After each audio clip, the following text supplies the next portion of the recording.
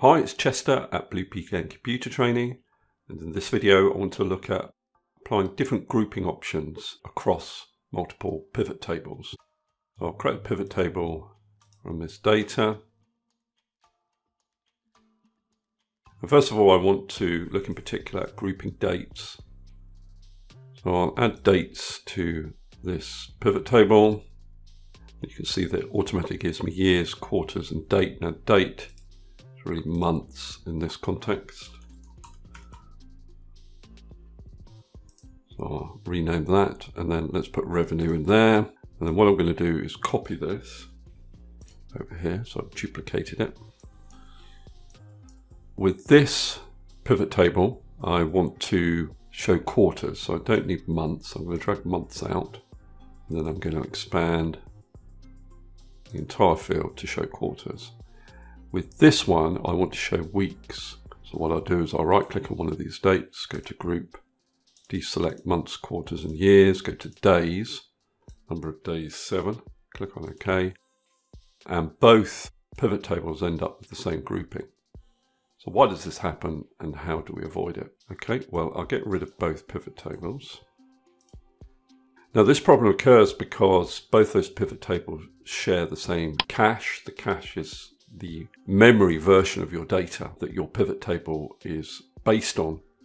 So we essentially have to create two caches if we want different grouping in different pivot tables. However, it's not quite as clear cut as that. Let's create another pivot table. And I'm going to add date and revenue.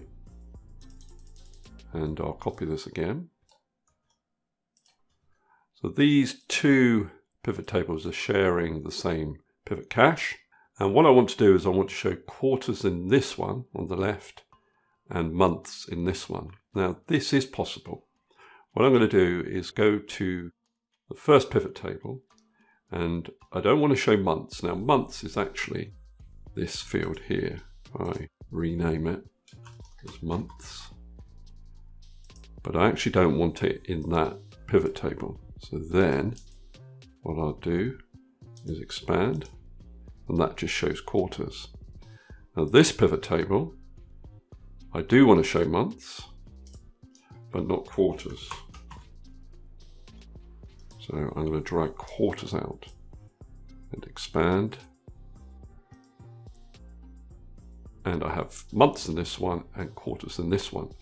So if the difference between the grouping can be achieved by dragging these fields out that are created when you add a date field to your pivot table, then there isn't a problem in terms of having different grouping options in different pivot tables. The problem occurs when you right click, group, and change your option here.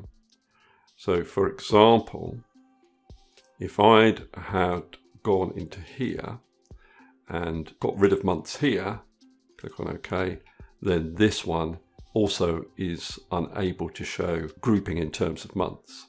So that's the thing to avoid. Not to right click and go to group and deselect these options, but to just drag the field out of the rows area. However, this still doesn't help us if we want to group by weeks, because weeks doesn't appear down here as an option. So what I'm going to do is delete this. In this scenario, we need to create a pivot table based on a separate pivot cache. So how do we do that? Well, there are various ways we can do it. There is a shortcut key for it, which is Alt-DP, and that opens up a legacy pivot table and pivot chart wizard, Alt-DP. Now another way to open that up is to have a button either on your quick access toolbar or on your ribbon. And if you think that you're going to come across this issue often, I think this is probably the way to go, to have a button somewhere on your interface. Now to get it on the quick access toolbar, you go to your customize button up there, more commands, change popular commands to commands not in the ribbon, scroll down, and you will eventually see the pivot table and pivot chart wizard. Select it and add it. Click on OK. That brings up the same dialog box as our shortcut key. Or your other option is to add it to the ribbon. So you might put it with the other pivot table button. If I right click on insert, customize the ribbon, I'm going to add a new group. I'm going to call this PivotTables, and I'll say legacy buttons. And then what I'll do is I'll look for that button again,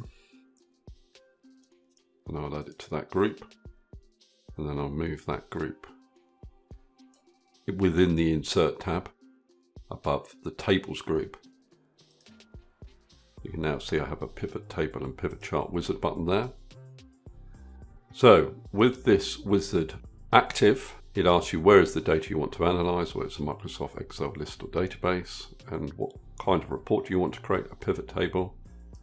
Let's say next, so it says where is the data for your table. Now I'd already clicked into the data, so it's automatically selected it. That's worth doing, clicking into the data before you use this button. Next. Your new report will use less memory if you base it on your existing report, which was created from the same data source. So that'll be this one. Do you want your new report to be based on the same data as your existing report? No, we don't. So I'm going to put it on this sheet. I'll finish. I'm going to add date and revenue. I'm going to group based on days. On weeks rather, and there we are. It's not affected this one at all because it's based on a different pivot cache. Now another method, I'm not sure I'd use it, but another method would be to copy your pivot table, create a new workbook, Control N, paste it in, and apply your grouping here.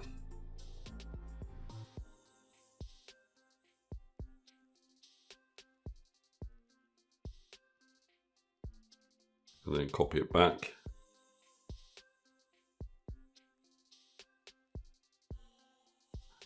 And that leaves the original unaffected.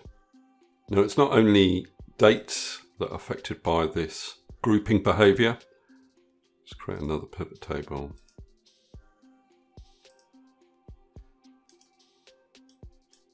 I'm going to group this time by product.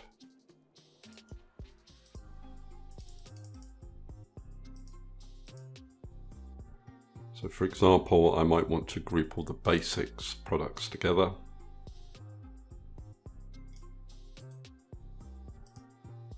Basics. And I could go on doing that for all of the different branded products. Now if I copy this,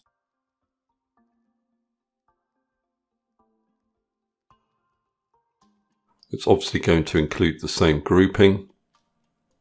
If I wanted to ungroup for whatever reason, it would end up ungrouping the other pivot table. Let's delete this version. The idea again would be to click into your data, insert pivot table, pivot chart wizard, next, next, no, existing worksheet, or wherever you want to put it, finish.